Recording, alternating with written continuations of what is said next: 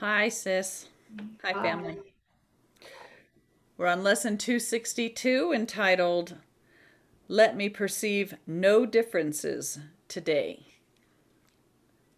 Let me perceive no differences today.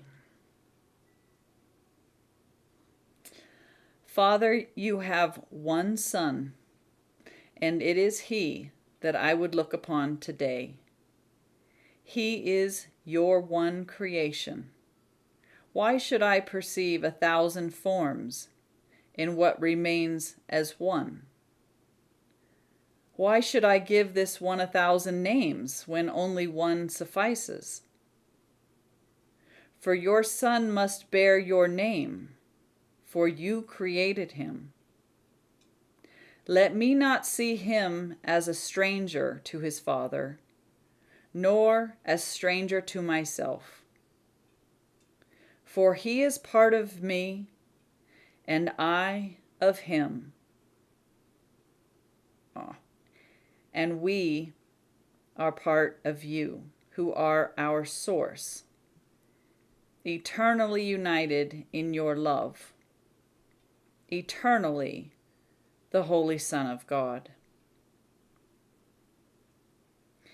You know, Jesus gave me that prayer, and I hadn't read lesson 262 before I'd received it, and that just kind of hit me upside the head, guys. So remember when I shared with all of you, I in you, and you in me, and we in him?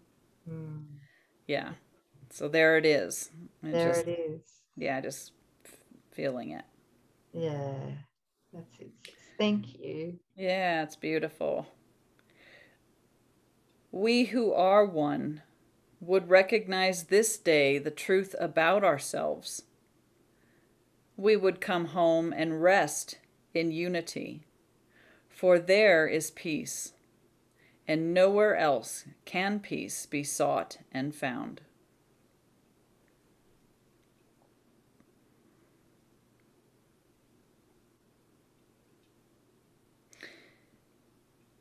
I always love love's and wisdom's plan for salvation, its perfection, that we cannot know ourselves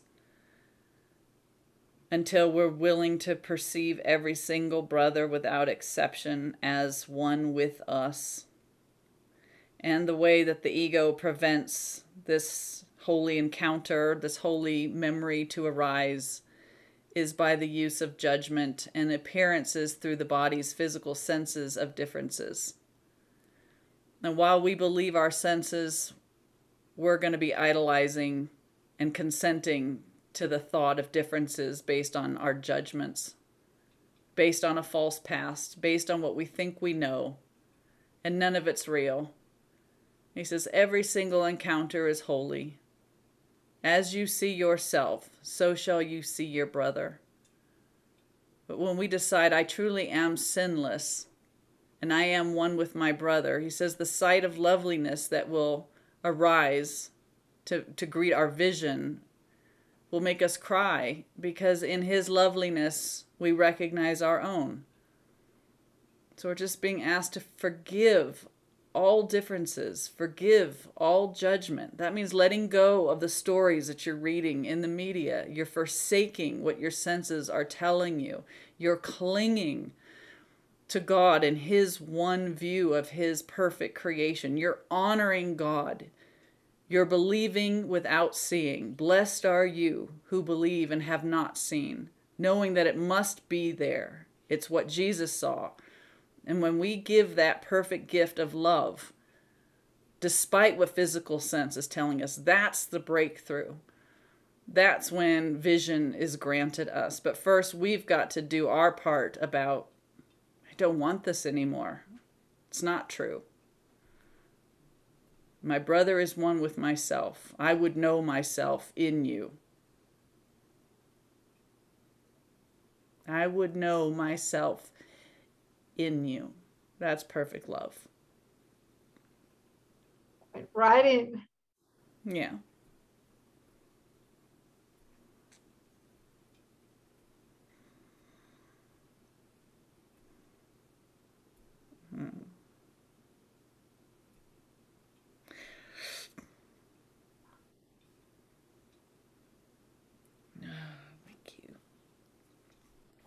He has one son and we're it. Thank you, family.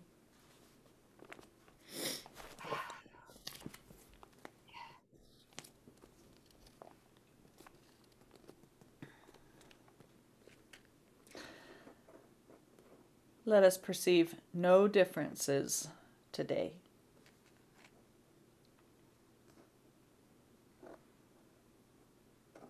Thank you. We'll see you next time, family. Thank you. Thank you, sis. Thank you, family.